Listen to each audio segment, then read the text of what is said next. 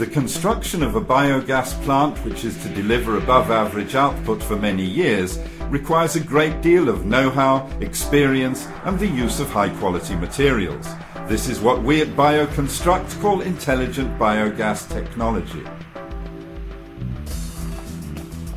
In this film we'll show the various construction phases of a 500 kilowatt biogas plant.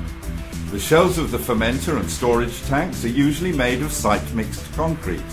This method provides high flexibility as far as the sizes of the tanks and lead troughs are concerned, and a robust design which will ensure safe operation of the plant for a good many years. This biogas plant consumes about 10,000 tons of energy crops a year, requiring two 2,200 cubic meter fermenters and one 5,800 cubic meter storage tank.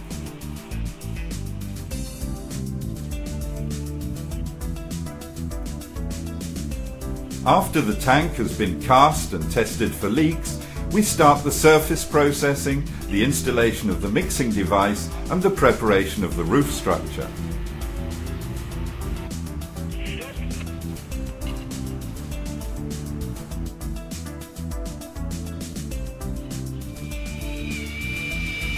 The top 2 meters of the inner surface are coated with a special epoxy resin to provide permanent protection against sulfuric acid.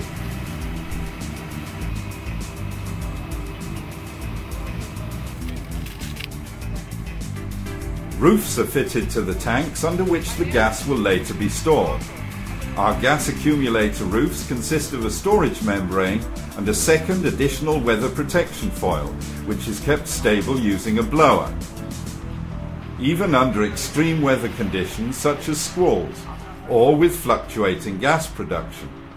This provides an extremely large storage volume and ensures that valuable gas is not lost during maintenance work. It is important to insulate the fermenters properly in order to maintain a stable process temperature of about 40 degrees Celsius. The better insulated the tank is, the more heat can be used effectively for other purposes later. After only about 40 days of construction, the shell of the tank has been completed and some fitting out has already been done. On top of the 2 fermenters, you can see the gas accumulator roofs ready for operation.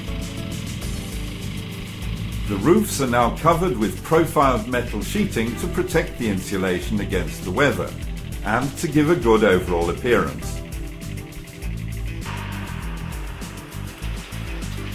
The production of biogas requires heat. If desired, the heating pipes can be made of stainless steel, which provides the best resistance against the extreme chemical and physical impact inside the fermenters. Continuous mixing of the digestate is crucial in order to obtain a high energy yield. The mixing inhibits stratification, allowing gas bubbles to ascend with ease. Here we combine a slow rotation paddle mixer with 4-meter wingspan with a fast rotation submersible mixing device.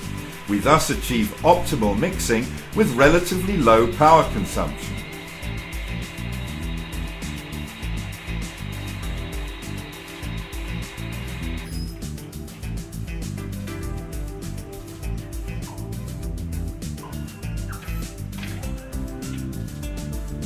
Logical positioning of the machine room also ensures that the biogas plant itself will consume little energy. Gas, heating, electrical and feedstock installations are situated next to each other, keeping pumping and pipe routes short. This reduces costs and maintenance. Instead of using a massive brick building, we are able to erect a compact steel machine room.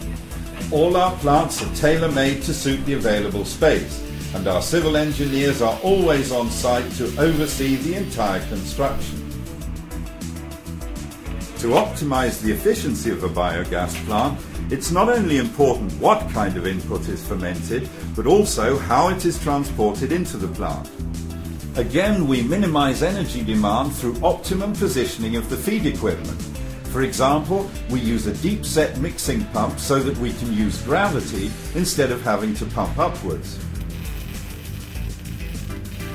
Because this bioplant mainly processes easily transportable maize silage, we decided to use a concrete input container equipped with a floor discharger. The concrete floor discharger is covered with protective, acid-resistant polyethylene panels on the inside.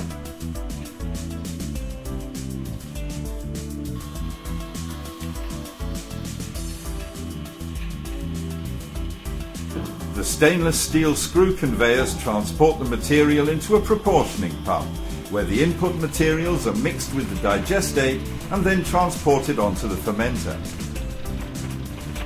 We can also provide services over and above the construction of the actual plant. Our expertise encompasses grid connection, biomethane supply, microgas distribution systems, optimal energy recovery and heating networks. Here you can see the laying of a local heating system. The subsurface feedstock pipes used in this biogas plant are jacketed pipes with leakage control and meet the highest safety standards.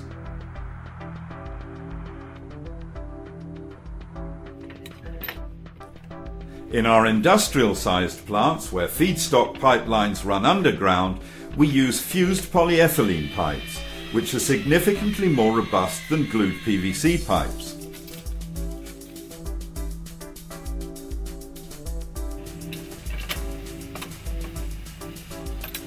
We use generously proportioned stainless steel overground pipelines for such plants.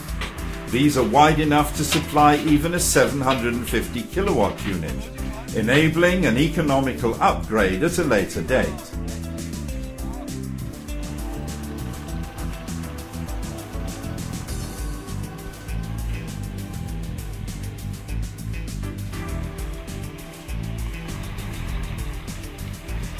In this biogas plant, BioConstruct is installing a prefabricated gas washing and drying module.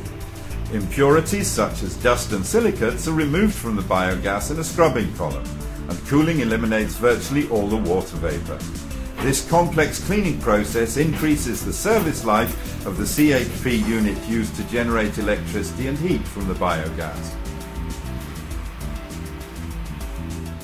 We only obtain CHP units from experienced partners who can guarantee a long life for what is the most expensive single component. BioConstruct prefers to install the CHP unit in a concrete building, as this has a longer service life and produces lower emissions than a steel container. Its generous dimensions also simplifies installation and maintenance work. As soon as the plant has been completed and all components installed and tested, initial operation can begin. Our trained staff provides competent assistance at every step. The last few adjustments are made. And then we talk the owner through every single aspect of how the system works, so that he will be able to operate his biogas plant for maximum efficiency. Here in the machine room, the owner and the BioConstruct site manager check that the mixing pump is working properly. The central stainless steel feedstock distributor can pump feedstock from any tank into any other tank.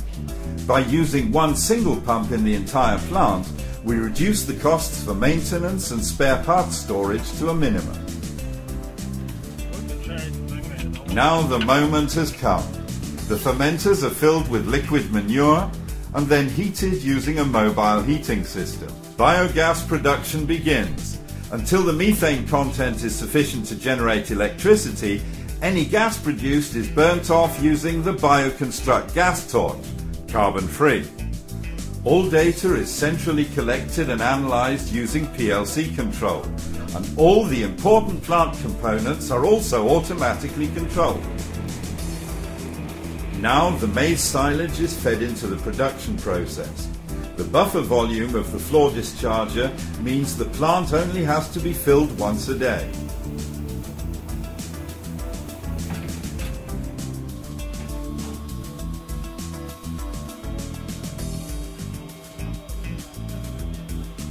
Very soon the CHP unit can start production.